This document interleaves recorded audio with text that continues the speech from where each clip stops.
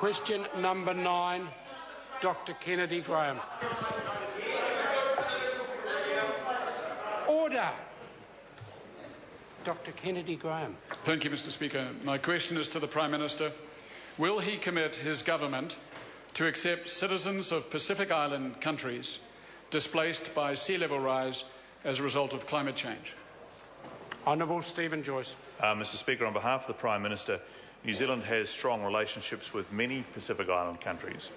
If rising sea levels caused by climate change were to threaten their long-term survival, which it is important to understand would be likely to be some way in the future, it would be my expectation that future New Zealand governments would look very sympathetically on their position. Supplementary question, Dr. Kennedy Graham. In light of the response, what is the Prime Minister's response to President Anoti Tong of Kiribati, who said this week that, quote, "For our people to survive, then they will have to migrate. Either we can wait for the time when we have to move people en masse, or we can prepare them beginning from now." Honourable Stephen Joyce on behalf of the Prime Minister. Mr. Speaker, on behalf of the Prime Minister, obviously aware that the 3 countries with the largest potential exposure to sea level rises are Kiribati, Tuvalu and Tokelau. And as the Prime Minister said back in 2009, New Zealand, of course, has a strong relationship with all 3 of those countries and would be working closely with them, in fact continue to work closely with them on matters like climate change and a whole range of matters that are very important to them and other Pacific countries. Supplementary question, Dr. Kennedy Graham. Given that the IPCC, the Intergovernmental Panel on Climate Change, has warned for some Pacific nations, sea level rise poses risks, and I quote, to their sovereignty or existence, will he accept that a specific plan needs to be developed now?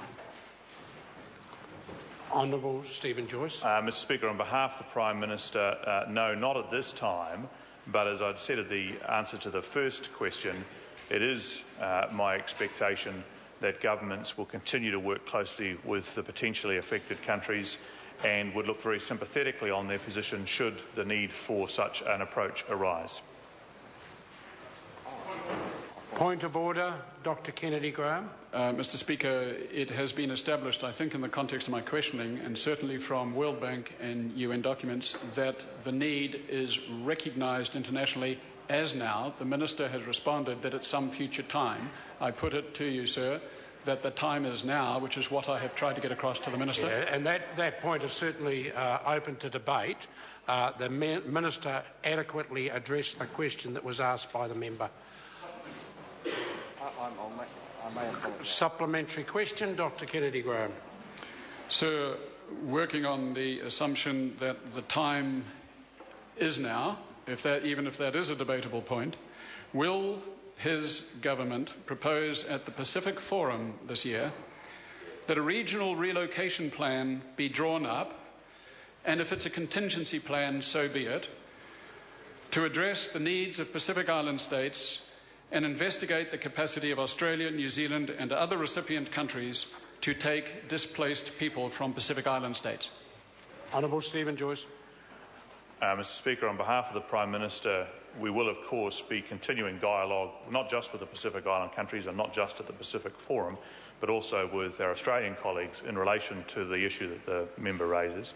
It may be helpful for him to know that I understand the Refugee Council of Australia is proposing something similar at this point in time, and we do not know yet whether that's something that the Australian government will consider, but New Zealand and Australia have a close relationship on these matters and we'd continue to discuss them at the appropriate times. Point of order, Dr. Kennedy Graham. Sir, I seek leave to table 3 documents, if I may. The first is a UNHCR document dated May 2011, headed Climate Change and the Risk of Statelessness, the situation of low-lying island is states. that publicly available off the web? It may be on the website and out of UNHCR. It's a UN document. I think it's relatively easy for members to access if they so want.